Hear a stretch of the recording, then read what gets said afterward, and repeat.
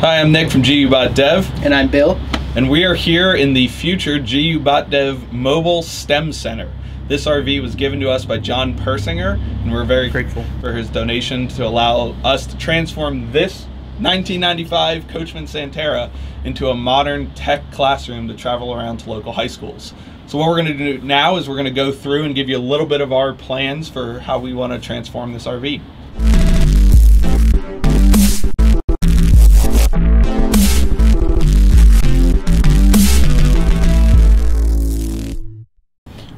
Alrighty, so welcome to the Mobile STEM Center for GU.Dev. It's got that 1995 feel in here.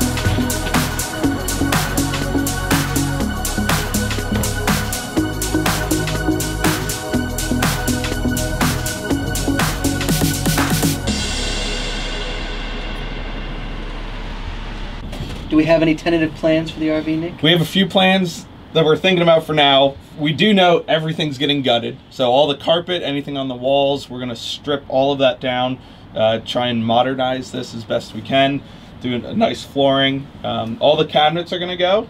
So right behind you, Bill, we're gonna take all those down. We're planning for a wall of 3D printers up top there with workbenches underneath for everybody, you know, the students to come in and have some areas to work. So the couch is going as well? Couch is totally going, definitely. We're going to be ripping that out, ripping out the cabinets back here. Along this wall, we're thinking about an electronics workbench, so power supply, soldering iron, all the tools needed for kids to build their own drones, work on 3D printers, things like that. That pretty well does it for up here. Now we're going to move back a little bit and take a look at some of our plans for behind the kitchen. So is there going to be any trouble to move any of this, like a whole sink, an oven, and a stove over there? We don't know yet. So we looked briefly to see. We think some of the electrical stuff we should be able to move pretty easily. We'll see about, you know, ripping out a stove, the microwave, the sink, all of this we want to go. As long as we can get around some of the hookups for electric and water and things like that, then we'll gut all of this all the way back to give us more room for work area. Yeah. So this cabinet's gonna go. We're gonna rip this out. Bathrooms back there, which may stay.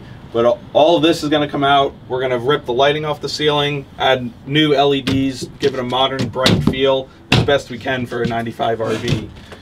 The only problem we're gonna run into are some of the main electrical hookups and water heater and things like that. But most of that's back under here, so we should be okay to get rid of all of this forward.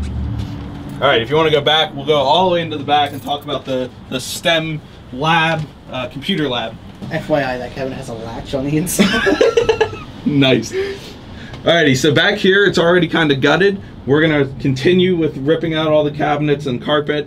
Then we're gonna wrap this in desks and put in our drone simulator lab, where kids can come in and practice drone racing. The computers will also have our CAD software, so we can teach Fusion 360 and 3D printing software to all the kids.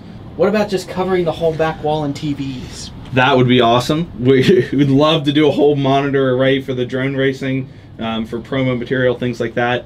It's a lot of TVs, so we'll see what we can work in with a budget. But for now, we know we'll have one big TV for teaching the students as best we can inside. So yeah, we'll gut all of this, all these cabinets coming out. The fridge will probably go to give us more room. Basically turn this into a fully sufficient mobile classroom. So you're talking like internet, power, everything. You don't want to mooch off of anyone else. Yeah, so we want to do cellular internet. We have a generator on board to give us power. We're thinking about possibly doing solar panels and a larger battery system on board with some of our electrical engineering students. We want this thing to be able to go anywhere, set up and be totally sufficient for teaching classes. For instance, the middle of the desert. Yes, so if we decide to drive through Death Valley and host a class there, we want this to be able to handle it. So Nick, are there any plans for the outside of the RV? Yeah, we want to totally transform the outside, so we're going to get a custom printed vinyl wrap. We're going to add a pop-up tent, tables, chairs, and the undercarriage storage, so we can have a classroom setting outside when the weather's nice, which will let us do some bigger projects like airplanes, drones that would require some more space to fly outside. We're also going to upgrade some of the electronics. We're going to add in ham radio, since a lot of us have our amateur radio license. It has a CB radio. We want to add some equipment so we can do our drone video from inside to let us control drones outside of this. We'd love a launch pad on the roof, things to really make our drone flying experience more fun. So for our next video, we'll hopefully have started the demolition of the inside. We'll get rid of all the furniture and the cabinets we don't need. So make sure to like, subscribe, and share this video. And until next time, I'm Nick. I'm Bill. From This Old Mobile House.